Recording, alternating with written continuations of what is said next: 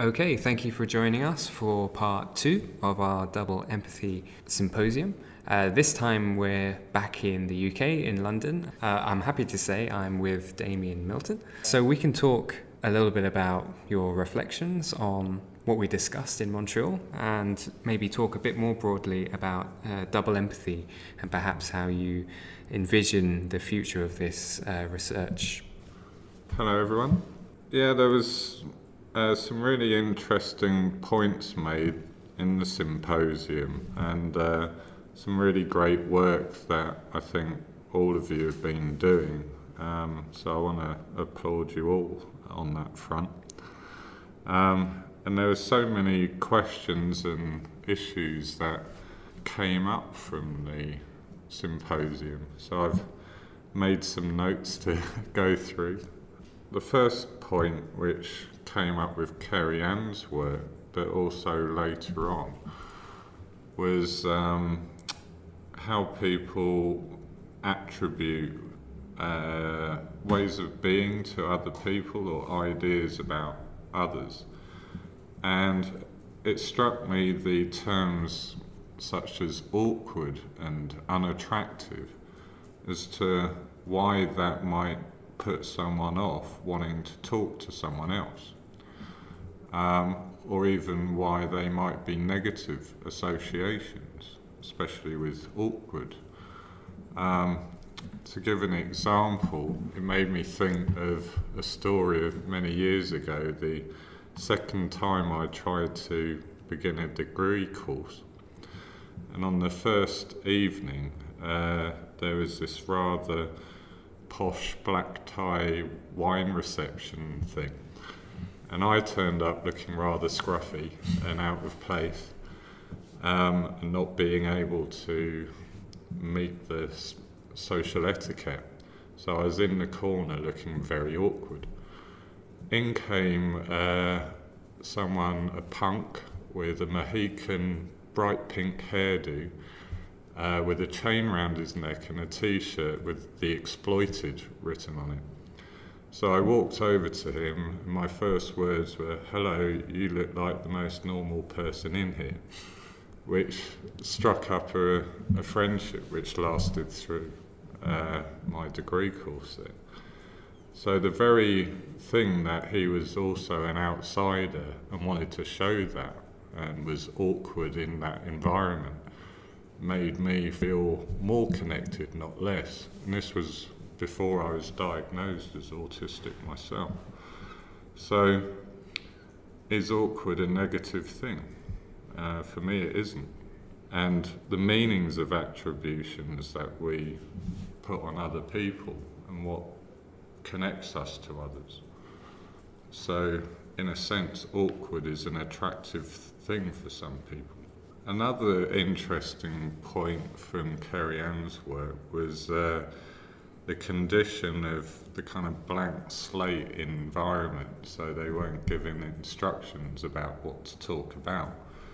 And to me, that I thought, well, that's going to cause problems for autistic people in initiating conversations. And there must have been delays or some which had a lot of difficulty getting going. But it was lovely to hear about the kind of matching up and connecting people had over their interests, like the story about the Dungeons and Dragons pairing, I thought was something I could connect to on an intuitive level, in how autistic people with shared interests might bond over them sometimes quite quickly. And these passions we have in life are quite important to us. And just hearing that, I empathise, to put it bluntly. So that was interesting. There was also a point which came up, which I actually wrote about in my first paper about the double empathy problem. And that's how attempts to empathise with autistic people, trying too hard, can feel invasive. So when people are trying to empathise with you and getting it wrong, it's intrusive and an invasive feeling. And that was mentioned in the symposium in the study, so I thought that was an interesting point to reflect on as well. So what's comfortable for different people in social interaction and why?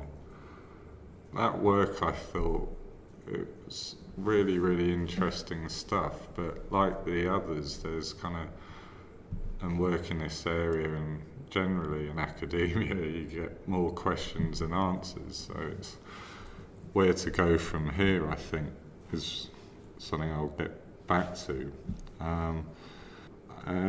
I also thought Catherine's work was very interesting, and how people knew the sort of diagnostic status of people from the outset, and the conversation about what it would look like if that wasn't known. And I think that experiment needs to be done, really. I think it was also interesting the question posed regarding what's driving the breakdown in the diffusion chain, what's causing the mismatch. And that needs more work, really. And there was a lot of discussion and ruminating in the symposium podcast about the processes or the how of communication, like social cues, non-verbal cues, things like that. But to me, there's also issues in terms of the content or the what people are communicating about and what's meaningful to them. And that comes from past experience and interests in life, and how those shape one's perceptions and narratives. And thinking about Dinah Murray's interest model, predictive coding theories of perception and how differences there, or the combination of those ideas, would play out, I think is another area to look at. So I looked up predictive coding, and I'm still not entirely sure what it is. I think that's one of the problems. It is kind of gets complicated. It's a kind of seeing the brain and the mind as more embodied, and it's neuroscientific work and modelling around how perceptions are created, partly through perceiving through the senses, but through prior information, mental schemas, whatever you want to call it. And so we create our world as we live it and test things out. And part of the theory is the brain is trying to reduce prediction errors. So a kind of self-validation exercise. We're testing things out in the environment. If you think of any differences in the sensory information coming in, the use of prior information, how the two mix together, will have a knock-on effect in terms of the experience of the social life world and interactions with others. And therefore, breakdowns are likely to occur to me in such cases. There's many areas which could be tested, though.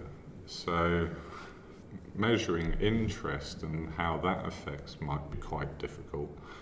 But some of the things mentioned by the others, things like cognitive load, I think would have an impact on autistic interaction. And that sensory inputs and outputs, as it were. In terms of predictive errors, with the double empathy problem, I'd say both parties are making prediction errors in regard to one another. And by trying to empathise, by putting yourself in the shoes of the other person, it could take you further away from understanding them, because their experiences and yours might be very, very different. So when that mismatch occurs, there's a kind of dissonance which the brain tries to repair or make sense of or rationalise. And to me, this brings into something that Sue raised, and that's power in a relationship, or as Wittgenstein would say, a language game, and who has the power to define a situation or an interaction as normal or not. And that, I think, affects things. And Sue mentioned whiteness and maleness, I think, in her comments. And it's basically alluding to ableism, this taken for granted your way of being is the natural and normal way things are, and shared by others.